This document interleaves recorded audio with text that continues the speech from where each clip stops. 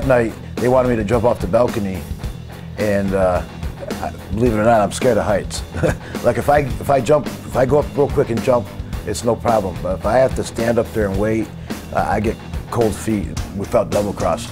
I did anyways, because he motherfuckered, you know, Vince and WWF for years, and all of a sudden we're working for him, and we're doing what Vince wanted when Paulie was saying, we're not going to do what he wants. We're going to do it our way. They didn't give me too much guidelines. After that, they did.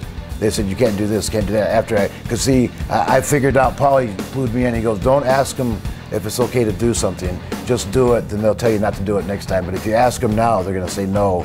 Was Vince giving you direction directly that night? He gave direction to Paulie. Paulie gave them to me. So that way, when I said I didn't understand, I could always blame it on Paulie, you know. See, Paulie did back us up, you know, pretty much. He said, in order for us to get over, we have to do it our way, you know. Not necessarily our way, but the ECW way. In your dealings with Jerry, did you get a sense that he did really dislike ECW? Yeah, he did. So did Vince, so did everybody. Is it true you had Pee Wee give you extra blade cuts because there wasn't enough coming from the barbed wire? Yeah, see, the barbed wire, it's hard to get, I shouldn't really say this, but anyways, it's hard to bleed very good when it's real deep. At the pay-per-view, Paulie, before the show, gets up on the stairs there and gives a big, very much like the Messiah, stands up and addresses the pulpit. You remember that? Yeah. Were you moved? No.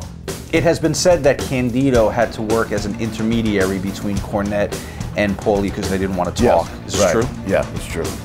How'd that work out? It's amazing they even put a deal together. Well, money talks, you know. Cornette wanted money and Paulie wanted business. I thought he took advantage of Pablo because if Pablo Marquez, that is, if he was to fight back or to stand up for himself, he would have been fired. But I really was pretty loyal to Paulie, more loyal than anybody knew. Who might be somebody that wasn't so loyal that was considering going?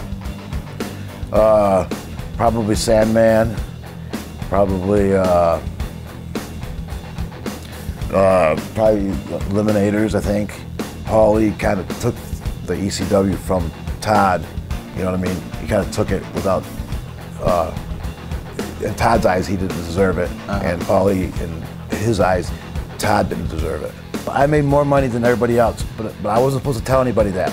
Well, they handed my check to one of the girls, I won't say who, on accident. And she looked at it, she goes, wow, I got a raise. You know, it was for a couple thousand, you know, like $10,000. That was more than anybody else. Most anybody else made was like 1,000 or something.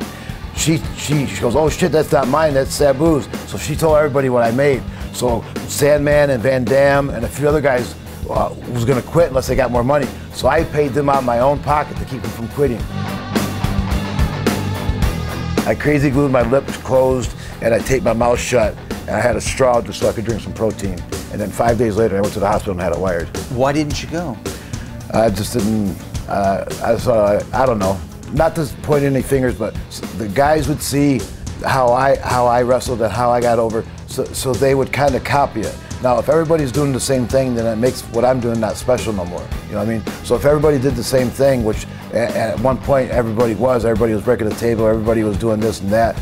Your testicles depend on you remembering what happened on this day. June 22nd, 1997. What? You got married. Oh, okay, well, so what?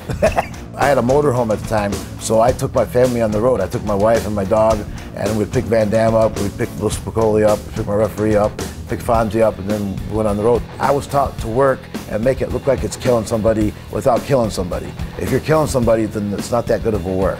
I've never understood, like, when someone goes, man, you're my idol. If I'm your idol, why do you want to beat me?